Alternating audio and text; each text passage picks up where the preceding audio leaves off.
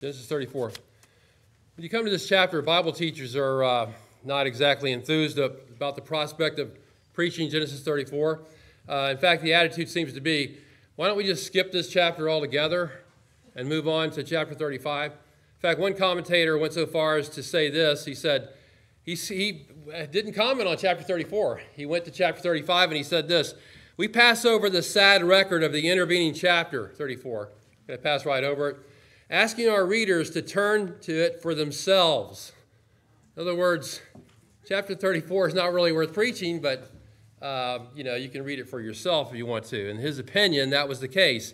I mean, after all, the chapter does deal with what Dr. Martin said, total depravity. It does deal with lust and rape and anger and deception and greed and family conflict and all these things. And so some would say, and some have said, really, we shouldn't preach this passage to the church. But isn't the Bible filled with descriptions of what we call total depravity? Isn't it? Especially everywhere, recorded all over the Scripture, everywhere. So I say, welcome to the real world. This is the world we live in. Chapter 34 is what the world is, and maybe a microcosm of it. And one thing I like about the Bible is its refusal to shy away from sinful events like this, the reality of life. This is the reality of life. The sacred scripture makes no bones about talking about the rebellious acts of sinners and saints alike. Sometimes that's only separated by a thin line. It's not even one mention of the name of God in this chapter, if you heard Dr. Martin read the passage. Not even one mention of the name of God or of the Lord in this whole episode, but what do we say about that? What do we say about all this business of should we preach this passage? Well, we say that all scripture is inspired and is what? It's profitable. And this chapter is as well. Now, chapter 34 is not just a random story in the Jacob narrative to be used just for filler.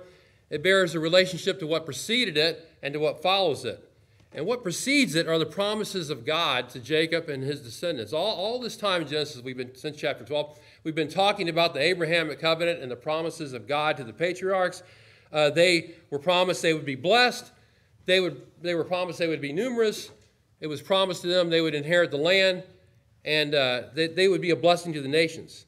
But have you noticed from Genesis 12 on, it seems as though those promises could unravel any time due to the foolish actions of even the patriarchs and their families and the things they do, and not to mention the evil Canaanite nations or influence.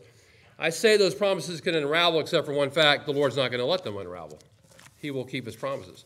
Now in Genesis 34, these promises are again at stake, as you can see as the chapter was read there, due to the ungodly influence of the Canaanites and also the failure of Jacob's family. And so the testimony of their family was a failure in this chapter. It goes to show that if the promises made in the Abrahamic covenant are going to succeed, that it's going to be because of the Lord himself. And that's why, not because of Jacob or his sons. Now tonight, and by the way, I have the notes back there. They're 2 pages, one set vertical, the next set horizontal, and vertical and horizontal. So if you get all that confused, it's game over on the notes. They're in the back though. Tonight I want to present the chapter under 2 main headings. Number 1, the crime against Jacob's daughter. Number 2, the revenge of Jacob's sons. First of all, the crime against Jacob's daughter. That's in the first 7 verses. Now, at the end of chapter 33, the last couple of verses 18 through 20, Jacob returns to the land just as the Lord told him. He wants you to go back to the land of Canaan. He is back in the land of Canaan from his relative Laban up north. He settled down in a city called Shechem. He buys some property there from 2 guys named Hamor and Shechem. He then builds an altar there. By the way, his grandfather Abraham built an altar in the same place, Shechem, when he first came to the land of Canaan. And so Jacob does the same thing. So far, so good. What could possibly go wrong? Well, right off the bat, we have a rape.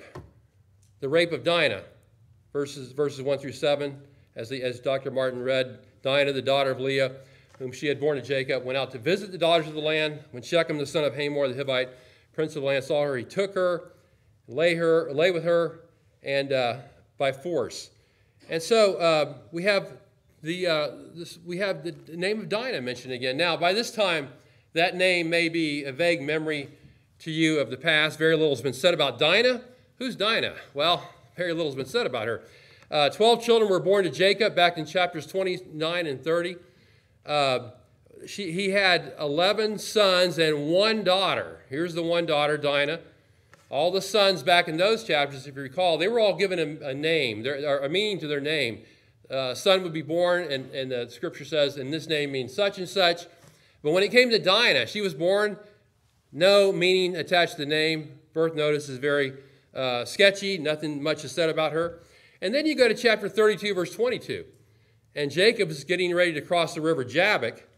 And it says in chapter 32, verse 22, now Jacob arose that same night and took his 2 wives and his 2 maids and his 11 children. And he crossed the ford of the Jabbok. 11 children. But there are 12 children, not 11. But there are 11 sons. And so I think and I believe, I'm sure, the one not included is Dinah. Because why? Probably because she's not going to be the head of one of the tribes of Israel. The other 11 are, and then they're going to have another brother later on, Benjamin, who's going to round that out to have the 12 tribes of Israel represented. So far, Dinah has been relegated to the place of obscurity. Not much has been said. But now, in chapter 34, Dinah finally gets some press, although I'm sure she'd rather stay out of the news at this point, given what's happened here. Dinah decides one day, I need to get out of the house. I need to go visit, look at verse 1, visit the daughters of the land. The word for visit is actually see. I need to see the daughters of the land. Now that sounds innocent enough. And in and of itself, it is an innocent thing, I guess. But as to the wisdom of her action, I have to question that. According to verse 2, she's in Hivite territory. Hivites are an ethnic group within the greater Canaanite community. Hivites are Canaanites, in other words. Canaanites will later be denounced by the Lord for their evil practices. They already have been denounced in Genesis. And they do not fail to live up to their reputation in this setting in Genesis 34. The word visit or see means more than just a friendly how do you do. It means to look over something, to look at something. So this is a more prolonged look. It appears that Dinah really wants to go get to know the women of the daughters of the land in a better way. She maybe wants to get to know their ways better. I don't think she's trying to get into trouble, per se. I just think she's treading on thin ice a little bit. In fact, many commentators take note of that this is, some even say this was inappropriate, what she did, and some even say that you had to have a chaperone. If a girl was unmarried, she had to have a chaperone to go out with her. Better to avoid the Canaanite community altogether. You remember what Rebekah said about the Canaanite women? That her son Esau had married, about Esau's 2 Hittite wives, not Hivite, but Hittite wives. Back in Genesis 27:46, she said, I am tired of my life because of the daughters of Heth. If Jacob takes a wife from the daughters of Heth, like these from the daughters of the land, what good will my life be to me? Daughters of the land, whether they're Hittites, Hivites, or still Canaanites, always a problem. Genesis 28:8. says the daughters of Canaan displeased Isaac. Daughters of Canaan. Genesis 26:35 states that the same women, the Canaanite women, were a bitterness of spirit to Isaac and Rebekah. So this is the problem. Canaanite people are a problem to the budding nation of Israel. Just taking verse 1 by itself, before the incident in verse 2 happens, before it even happens, I'm thinking, this is not a good idea. I don't see this as being a great idea. Dinah is placing herself in a position of spiritual danger by going to people who are known for their idolatry. They're known for their evil and immoral practices. She's going to visit them. She's going to go see them, take a prolonged visit with them. Many people think at this point she's a young teenager, maybe between the ages of 13 and 15. And so, in fact, look at verse 4. Shechem calls her a young girl in the Nasby, or just technically a girl. And I have to ask the question, where's the parental guidance at? What about Jacob and Leah? Oh, yeah, they don't live together. That's right. Jacob is living with Rachel. He may not even be aware that his daughter, his one daughter, is going out to see the daughters of the land. As for Leah, the mother of Dinah, where's she at? Where's her oversight of her only daughter? This is her only daughter.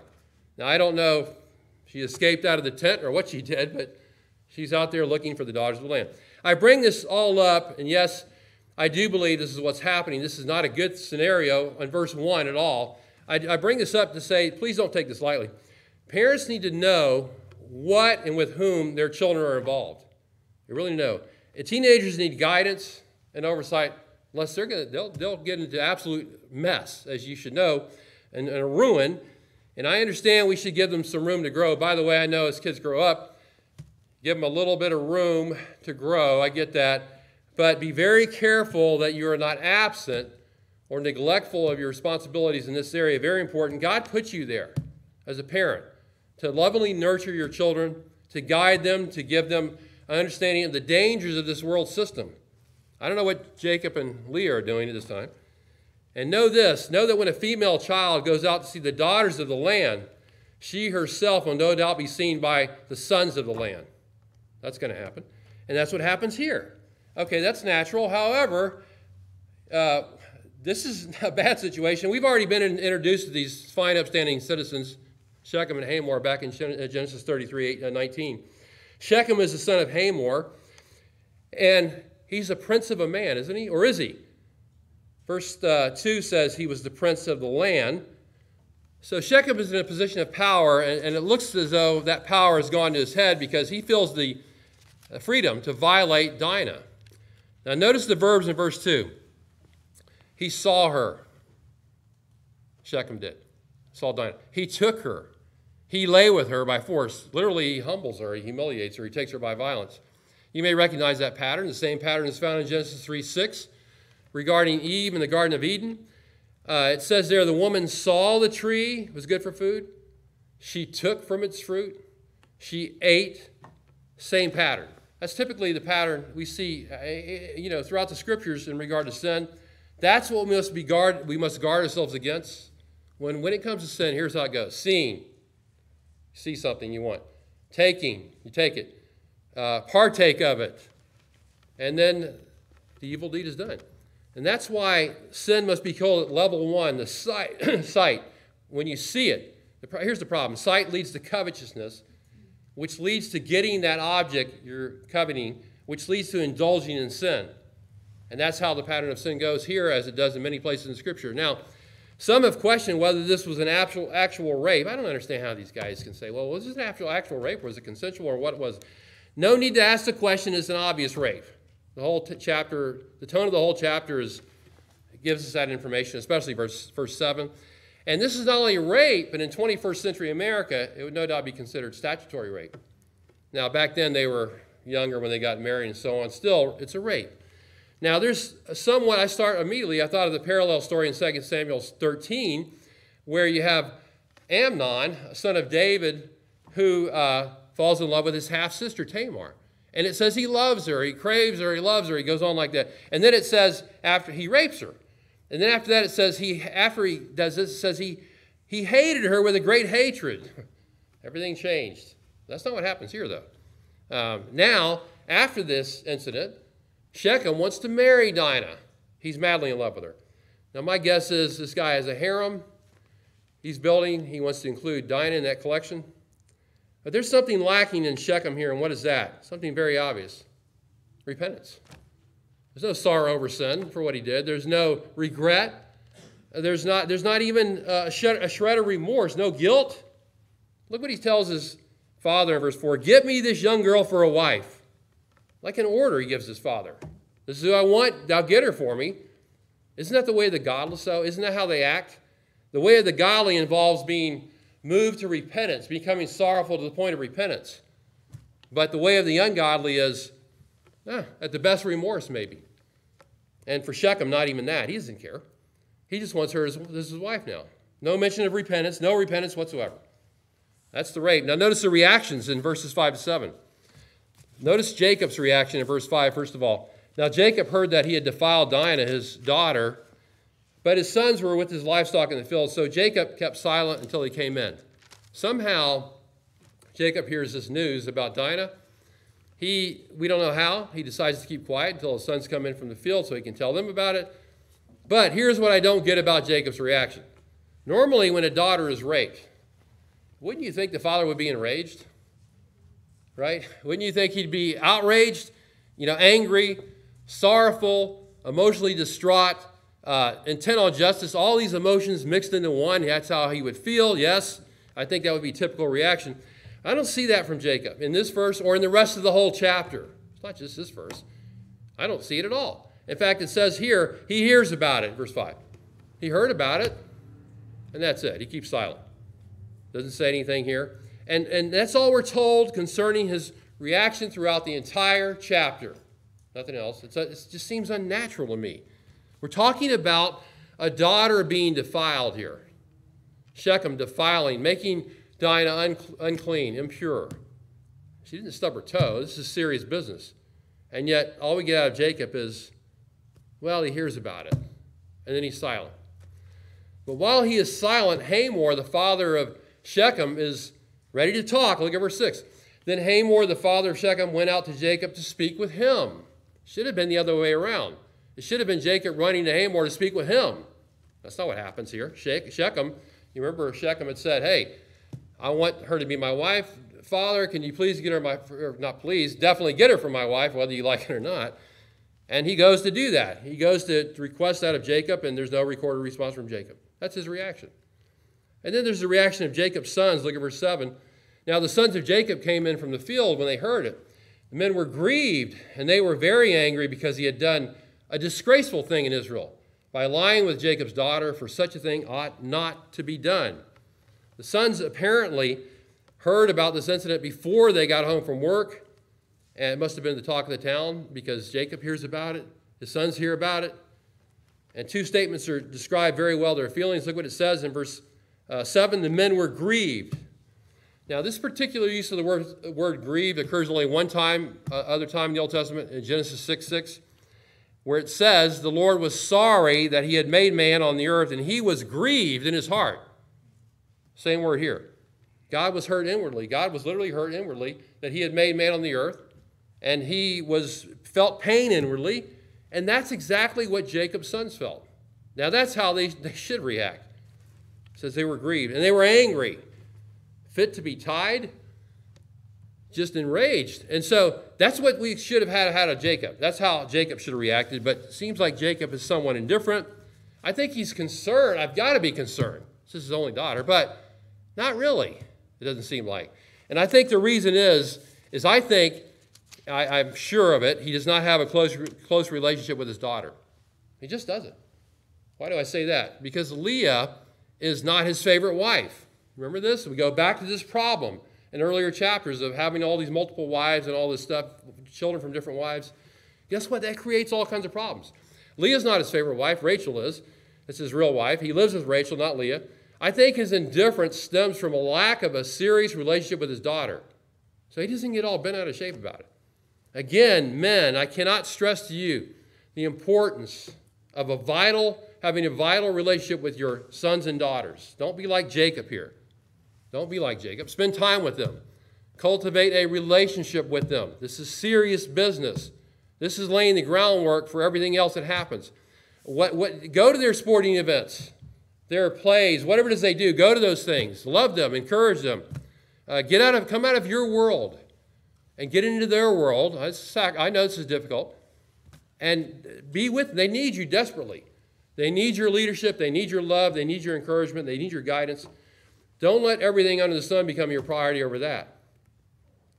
So Jacob's sons react in a way that is proper, as people should react to these things. And then thirdly, there's the reaction of Moses. Verse 7. Now you say, well, wait a minute, isn't Moses in Exodus somewhere? By a burning bush or something? What is he doing over here? Because he wrote the book. He wrote the book, and he's the author. Look what he adds to this discussion at the end of verse 7. They're talking about Jacob. He's talking about Jacob's sons being upset because he had done a disgraceful thing in Israel. And then he says this, for such a thing ought not to be done, almost like the editorial comment. This shouldn't even be done. A disgraceful thing. The phrase has to do with a willful sin that is stupid and senseless. That's actually the dictionary definition. A sin that is stupid and senseless. It's folly. Then he adds, such a thing ought not to be done. Why would you even consider doing this? There's a parallel of this in 2 Samuel, again, 13, verse 12. Tamar when Tamar saw that her half-brother Amnon was going to rape her, she said this, "Do not violate me, for such a thing is not to be done in Israel." Don't you know this is forbidden? I mean, it's an obvious no-brainer. Anybody with any sense of right and wrong knows that rape is something that should not be done. It's a horrible thing. It's deeply, it scars the person emotionally. It's a disgrace. It's a shameful act. What does this make the prince? It makes him a fool. He's a senseless fool is what he is. That's how Moses reacts to Shechem's sin in his comment. In fact, it's how the Lord reacts, because Moses is writing this. This is inspired scripture. And he's writing the Lord's thoughts. And so even though the name of the Lord is not mentioned here, his holiness is shining through. It's coming through loud and clear. This thing shouldn't even be done. Even if patriarchs are indifferent to sin, the Lord is not. And so we have the crime against Dinah. Secondly, the revenge of Jacob's sons. In the rest of the chapter, 8 to 31, the revenge of Jacob's sons. Now, this section is headed up, first of all, by a proposal by the Hivites in verses 8 to 12, a proposal. Look at verse 8. Hamor spoke with them, saying, "The soul of my son Shechem longs for your daughter. Please give her to him in marriage. Intermarry with us. Give your daughters to us. Take our daughters for yourselves. Thus ye shall live with us, and the land shall be open before you. Live and trade in it, and acquire property in it." Shechem also said to her father and to her brothers, "If I find favor in your sight, then I will give whatever you say to me. Ask me ever so much bridal payment and gift, and I will give according as you say to me. But give me the girl in marriage." Now, originally, this was to be a private conversation between Hamor. Hamor approaches Jacob in verse 6 to talk to him. But when Jacob's sons catch wind of the news, they come home from work, they hear about it. Now they are involved in the conversation. Look at verse 8. Hamor spoke with them. Verse 6, he spoke with him. Jacob, now he speaks with them, everybody. His argument that, hey, my son's madly in love with Dinah. He longs for her. It's a similar idea to verse 3. He's deeply attracted to her. You know, it used to be when a man, people used to say this back in the day, some man was in love with a woman, and they would say, "Oh, he's pining for her." You ever heard that phrase? He's pining away, meaning he can't stand to be without her. He's lost without her completely. That's how Shechem feels. Now notice what's missing in this argument. No mention of a crime committed at all. Nothing about the crime. Nothing about a rape by this potential husband. There's no apology. There's no confession. He asked for Dinah's hand in marriage, but that's it. And he fails to mention by the way, that incident that happened earlier. Nothing about that mentioned at all. Hamor and Shechem don't care about Dinah's feelings at all. They do care about Shechem's feelings. Again and again. Look, he's in love with her. Nothing said about Dinah's feelings ever. They don't care about that. Now, I would think, in this conversation, place yourself in this conversation, I would think Hamor must sense the anger and grief of Jacob's sons. They're angry. They're grieved. We saw that earlier. They're hopping mad. And he said, look at verse 8. My son longs for your daughter. See the word, when it says your daughter? The your here is plural. As if Dinah is not only the daughter of Jacob, he's the daughter of all the sons too. Because all of them are acting like fathers at this point. And so that's how they're feeling. I wish I could be a fly buzzing around at the time to feel the tension in the air of this conversation and to see it. But Hamor has another point to make. He says, in effect, hey, why don't we take this one step further? Why have one marriage? Why stop there? Why not all of us intermarry together? We can be one big happy family. In fact, you can buy land from us. You can do business with us. Life is going to be wonderful. Think of how you will benefit. The emphasis more being on how Jacob and his sons are going to benefit from this arrangement. The interesting thing here is Jacob has only one daughter. You're going to marry your daughters. There's only one daughter. I guess he's talking about future generations. And then Shechem closes the deal with his salesmanship. He says, I'll give you whatever you say. Whatever dowry you want, I'll pay it. My money's no object. If I can just find favor in your sight and marry the girl. By the way, the word translated girl in verse 12 is a different word from the one in verse 4. It's a more, respectable term. It's more like a maiden. In verse 4, Shechem says to his father, get me this girl for a wife. Here he says to Jacob's sons, give me this maiden for a wife. More respectable. He's choosing his words carefully now. Something tells me Shechem is not going to find favor in the sight of Jacob's sons. He says that's what he wants. Now, let me ask you a question. If this were your daughter, would this guy find favor in your sight? Oh, yeah. This would be great. My daughter can marry a rapist. Now, this negotiation is really based on the desire of one selfish individual, this whole thing. He wants everybody to intermarry and everybody to go through all this sacrifice in this chapter for himself. But did you notice the very dangerous proposal that's been made here? He proposes intermarriage. That's what they propose. They propose intermarriage. Now, that's a problem that's going to continue throughout the Old Testament. You're going to see it from time to time, and the Lord again and again is going to say, no intermarriage with my people, with godless people. I'm not going to have it.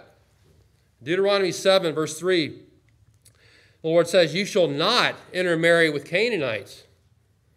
You shall not give your daughters to their sons, nor shall you take their daughters for your sons. That's just the opposite of what Shechem said and what Hamor said. Why? He goes on in Deuteronomy 7 to say, for they will turn your sons away from following me to serve other gods. That's exactly what's going to happen. That's why we are always warning people about who they marry and who they partner with and things like this. Be careful. You remember what Abraham said to his servant in Genesis 24 about Isaac? He says, you shall not get a wife for my son Isaac from the Canaanite woman.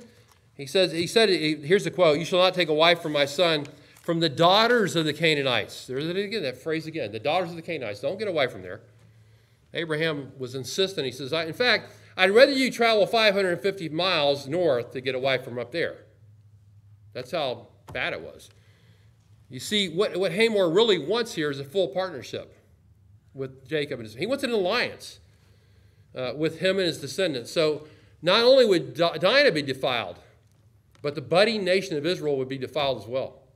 This goes much deeper than the initial story on the surface. You say, what does that got to do with us today? Same problem. Same problem today, establishing a full partnership with people who don't know the Lord. Believers establishing a full partnership and an alliance with people who don't know the Lord. People who are idolaters of various gods. You can't establish a full partnership with those people. Now, that partnership can be sealed in marriage. It can be sealed in business. It can be sealed in a religion. All the religions get together. Let's all get together. And all these kind of things. Be very careful of whom you choose as associates. And so they propose, this is the proposal of the Hivites. Let's intermarry. And then there's a counter proposal of Jacob's son in verse 13 to 17. Jacob's sons answered Shechem and his father Hamor with deceit because he had defiled Dinah their sister. And then they said to them, we cannot do this thing, to give your sister to one who is uncircumcised, for that would be a disgrace to us. Only on this condition will we consent with you. If you'll become like us, and that every male of you be circumcised, then we'll give our daughters to you. We'll take your daughters for ourselves. We'll live with you and become one people. That's really what the other side wants. But if you will not listen to us and to be uncircumcised, then we will take our daughter and go. Now at this point, look who takes over the negotiations. Jacob's sons. Where's Jacob at? He says nothing. He does nothing. He gives no input. He gives no godly advice. He's silent during these negotiations. This is the man that wrestled with God in chapter 32. And now he's sitting on the sidelines, and his sons take over. His sons are fully engaged. They have absolutely no intention of agreeing to this ridiculous proposal, which in one sense is good, that they're not going to intermarry. That's a good thing. But they have another motive in mind. They plan to trick Hamor and his people. And so, verse 13, they answer with deceit. Well, who does that remind you of? That same word was used once before in Genesis 27:35. When Isaac told his son Esau, your brother Jacob came deceitfully, taking away your blessing. Now Jacob's sons resort to their father's former deceitful ways. And the reasoning is, since their sister has been defiled, why can't they deceive? I mean, isn't all fair in love and war? And that's the view they take. So if the Hivites want to marry, it'll be on Jacob's, the term set not by Jacob, but by Jacob's sons. They must be circumcised. You remember that in Genesis 17, the Lord said to the people under the Abrahamic covenant, you must be circumcised. The sign of the covenant is circumcision. Of course, Jacob's sons have no intention of intermarriage at all. This is a total front they're putting up. Nothing to do with anything. It's just a front And then there's the acceptance by the Hivites of this proposal, verse 18. Now their words seemed reasonable to Hamor and Shechem, Hamor's son. The young man did not delay to do this thing because he was delighted with Jacob's daughter. Now he was more respected than all the household of his father. So Hamor and his son Shechem came to the gate of the city and spoke to the men of the city, saying, "These men are friendly with us. Therefore let them live in the land and trade in it. For behold, the land is large enough for them. Let us take their daughters in marriage and give our daughters to them. Only on this condition will the men consent to us to live with us, to become one people." There it is again, to become one people. "That every male among us be circumcised as they are circumcised. Will not their livestock and their property and all their animals be ours? Only let us consent to them, and they will live with us." All who went out of the gate of the city listened to Hamor and his son Shechem. Every male was circumcised, all who went out of the gate of his city. So as you read verses 18, 19, you can see how eager Shechem is to marry Dinah. He doesn't even question the qualification laid upon him. Oh, you say circumcision? Okay, fine, whatever. And immediately he gets that done. He's confident he'll get the men of the town to follow him because look at verse 19. It says the reason he can command respect from other people of the Hivites is because it says he was more respected than all the household of his father. In other words, the most honorable man of the Hivites was this guy, Shechem. Now, if he was the most honorable man they had, I have to ask the question, what would the least honorable man be like? I mean, this is the most honorable man among them. He's a rapist. None of the Hivites seem to care. They don't say a word about anything. Why? Because they don't have the same values as the Lord's people do. Not at all. In fact, the world in general does not have the same values as God's people do. Now, most people are going to view rape in an unfavorable light. It's true. But it doesn't always work this way. In fact, take our justice system, for example. They don't have any problem allowing serious offenders back on the street after a very short stay in jail. It happens in this city all the time, by the way. Very short stay in jail. Next thing you know, they're back on the street. All kinds of, you've read it, rapists, murderers, everybody and their brothers out there on the streets after just a short time. It happens all the time. Believers view life through the lens of Scripture. Unbelievers view life through the lens of their own sin-cursed condition. They don't value holiness. Not at all. In fact, they can consider a guy who's a rapist a hero, even. Someone to be praised. So Shechem and his father hold a public meeting with the men of the city to present their case. Their argument is based on how it will benefit themselves to form an alliance. In all these verses 18 and 24. Remember before Hamor emphasized to Jacob, hey, this is going to benefit you. If we intermarry and get together, you can buy our land and trade and business and have property and all that. But now he says to his own people, wait a minute. If we do this, if we get this alliance going, we'll be the winners. We'll get their property. We'll get their cattle. It's a win-win for us. And so he presents it that way to their selfishness, and the men consent to say, okay, fine, to consent to it. And then you have this atrocity committed by Jacob's sons. Look at verse 25. Now it came about on the third day that when they were in pain, that two of Jacob's sons, Simeon and Levi, Dinah's brothers, each took his sword and came upon the city unawares and killed every male. They killed Hamor and his son Shechem with the edge of the sword and took Dinah from Shechem's house and went forth. Now, the text reads that only two of Jacob's sons were involved in this massacre, Levi and Simeon. Later on, Levi's going to do a lot of great things. Here, he's involved in this massacre, and they kill every single male. Now, you might wonder, how is that possible? How did these two guys kill every single male? Well, consider these reasons. First, verse 25 says they waited 3 days. Now, let me quote this from a writer. He says, the third day after the circumcision is the day on which the pain from the operation would be the most intense.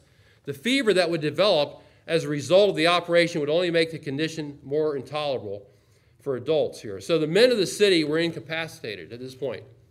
They're most vulnerable. Secondly, we don't know how many males were killed.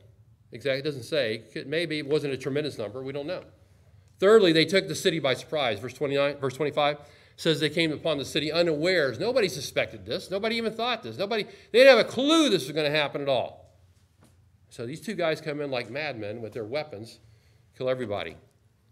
The Hivites are in an extremely weakened position. Jacob, Levi, and Simeon are glad about this. That's what they wanted, and they kill everybody. Now, two names are highlighted in this massacre. Who are they? Hamor and Shechem. So justice is done as far as Levi and Simeon are concerned. Kind of a wild, wild west justice.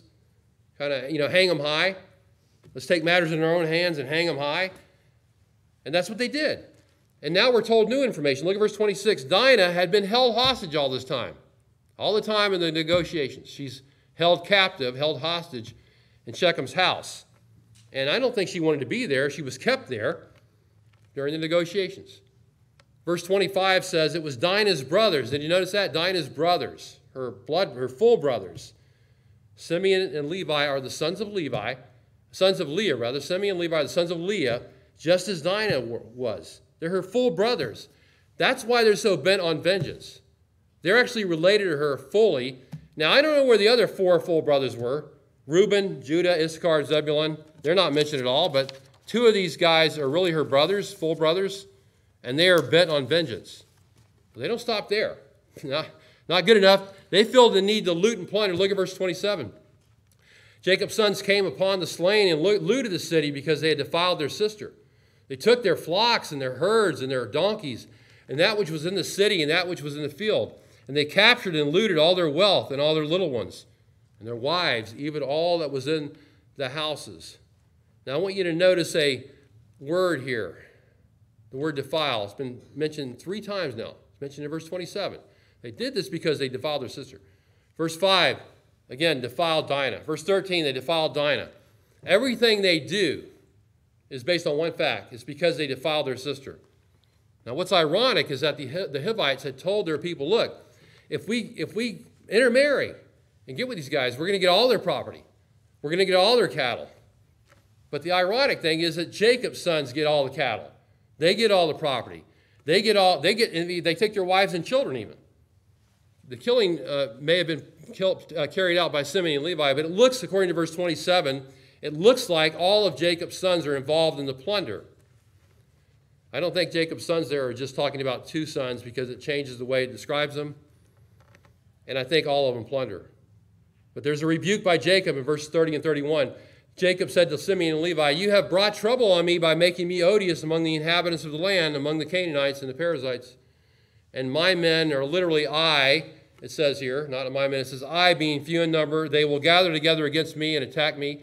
I will be destroyed, I and my household. But they said, should he treat our sister as a harlot? Now there are 2 words that stand out in verse 30. The words me and I. Look at this. You tell me who Jacob is most concerned with. Verse 30. Jacob said to Simeon and Levi, you have brought trouble on me by making me odious among the inhabitants of the land, among the Canaanite and the Perizzites. And I, being few in number, they will gather together against me. They're going to attack me, and I will be destroyed. And by the way, my household too. He says, you brought trouble on me. You 2 guys are trying to bring me down. You're going to bring disaster on me. You've made me odious among the Canaanite inhabitants. That word odious is used in Exodus 7 to describe dead fish that stink. You're going to make me like dead fish that stink. It's used in Exodus 16 to describe rotten bread. Jacob feels like, I'm going to be odious like that. That's what you've made me like in the land now. He's thinking of his own reputation. Think about this. He's thinking of his reputation, but he's not thinking of whose reputation? His daughter's. Nothing about that at all. But my reputation is important. He believes that various tribal groups are going to get together and attack him and totally destroy his household. And Jacob's sons end the chapter by saying, should he treat our sister as a harlot? What a great question. Now, what do we say about all this? Well, let me give you a few observations. We'll wrap it up. Number 1, Jacob's sons were right to seek justice for their sister. They were right to seek justice for their sister. Their grief and anger, verse 7, are very understandable. If this is my sister, I'd feel the same way. Anybody who knows God at all would. I'd be grieved and anger too. There's such a thing, by the way, as righteous anger. That's when you're mad about stuff you should be mad about. Sometimes we're mad about things we have no right to be mad about, but this we should be mad about. We should be angry over the things the Lord is angry about. You say, how do I know what to be mad about? Be mad about what God's mad about. You'll be okay. the things that should not be done. Be mad about those things. It should always grieve and anger us when people violate the Scriptures and do harm to others as a result. That should always trouble us. As God's people, we understand we're made in the image of God. And so when someone is harmed that way, it should trouble us. And so here you have, so they have the question, should he treat our sister as a harlot? Is that what you want, Father? That's a piercing question right there. Absolutely not. They're 100% correct in their attitude. Secondly, Jacob's sons were wrong in how they accomplished their goal. They're wrong in how they accomplished their goal. They used deceit. God's people don't have to resort to deceit and lies for any reason to right any kind of situation. We don't do that. Here's a question you ask yourself. I used to hear this question years ago. Is it ever right to do wrong in order to do right? Is it ever right to do wrong in order to do right? Some people would say, yes, it is. But I'd say the answer for God's people is no, it's not. We confront justice head on. We don't have to play games with this. They resorted to deceit instead of confronting it head on. Secondly, they used overkill, and I do mean that literally. Did they have to kill every single male? They really have to do that? I mean, later in Joshua, the Israelites will be told to exterminate all the Canaanites. This is kind of a precursor of that. But that command has not yet been given. It hasn't been given yet. There's only one man committed the crime. Now, you could say the other men of Shechem Shechem's men were complicit in this because they never did anything to take any justice on their own prince, but they're not going to anyway. But only one guy committed the crime. He should be punished alone. Now, as to how they punish him, I would have no idea, but to kill every male, I don't think was the answer. Thirdly, they plundered the city. Was that really necessary? To loot and go hog wild, plundering and looting everything, including wives and children, going way beyond the crime, and it shows their reckless abandon. I get it. I do understand this. They're very angry. Okay, I understand that. But it's one thing to express righteous anger. Remember Jesus in the temple when he overturned the tables of the money changers? He expressed righteous anger, very angry in a righteous way. But he knew where to stop. He knew how far to take it. And we're not Jesus anyway. But it's another thing to lose all self-control for the purpose of revenge. This is all about revenge. Vengeance is mine, I will repay, says the Lord. I understand they needed to take justice, but they took it too far. Third observation, Jacob's lack of leadership is absolutely appalling. Where is Jacob in this episode? Verse 5, he hears Dinah has been defiled. Oh, I heard about that. He confronts no one. He says nothing. He does nothing. And his inaction is probably why his sons took over the whole show here. He allowed them to deceive people. He didn't try to redirect the situation by a course of wisdom. None of that. And here's what we get from this. When leaders fail to lead wisely in a crisis situation, when they fail to lead wisely in a crisis situation, the followers may well be led by their own misguided zeal. It's happened throughout history all the time. Followers of a leader who went kind of hog wild, doing their own thing because they weren't led properly. Genesis 49, Jacob will not have any kind words to say about Levi and Simeon and his prophecy. But that's another sermon for another day. Right now, things aren't looking too good for Jacob as far as he's concerned. He feels the whole world's against him. The whole world's going to rise up against him and attack him. Will his family survive? Will he survive? Will the promises of God survive? We're going to find out in the next chapter, but let me tell you this as we close. If the promises of God made to the patriarchs are ever going to be fulfilled, it is not because the patriarchs are outstanding spiritual giants. It won't be because of Jacob and his sons. It'll be because of the Lord himself promised to fulfill them, and he will fulfill them. That's why it's going to happen. In the same way in our generation, we're counting on the Lord to fulfill his word. We're not counting on men, people. Look, we love men, the people that serve and that worship Christ and that lead us and all that. I know that, but we're counting on ultimately the Lord to do this. So I love the hymn, the arm of flesh will fail you. You dare not trust your own. Even the best of men, what did J.C. Ryle say, whoever said it before he did? The best of men are men at best. That's all they are. So who do we trust? We trust the Lord. 2 Corinthians 1:20, I love this verse. For as many as are the promises of God in Christ, they are yes. In other words, the promises of God are going to find their fulfillment in Christ and because of Christ and because of him alone. The great need for us is to depend upon the Lord and not to resort to our own devices. Let's go to the Lord in prayer.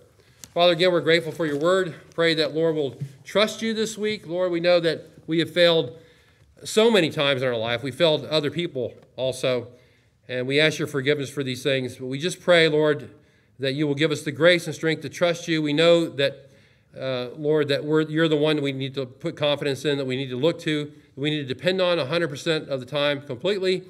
We pray you'll work on our behalf for your glory. Praise in Christ's name. Amen.